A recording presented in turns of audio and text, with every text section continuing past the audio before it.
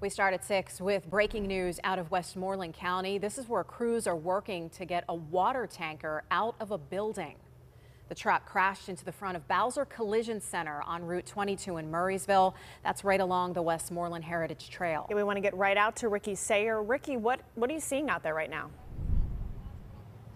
So just a few minutes ago, crews began to pull this water tanker out of this building, and we can see that there isn't significant damage to the tank itself. Most of the damage is focused at the cab, and just in a few seconds here, you can see them pulling this water tanker out of the building right now. They actually have a firefighter who is inside of the tanker, and we're getting our first look just in this moment of the significant damage inside of this collision center.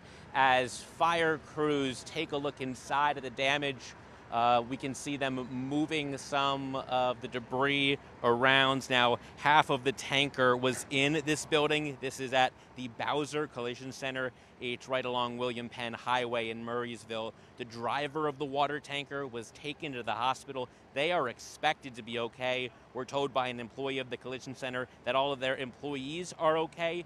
We've seen some pictures from inside that show significant damage. There's also a small crowd of people here who have stopped to see what's going on. One person told me they saw the tanker and their mind immediately went to oil. They became very concerned. Thankfully, that wasn't the case. This is drinking water. People describes what it is like to see this. I was pretty shocked. You know, you don't see it every day. This is definitely very crazy, something you don't really see every day. This many firefighters, first responders, everything. It's not something you see every day. And you can see the tow truck there as they've been using that to pull this water tanker out of this collision center building. We haven't yet spoken with the firefighters here on scene. Once we do that, we hope to be able to bring you more information. Live in Murrysville, Ricky Sayer, KDKA-TV News.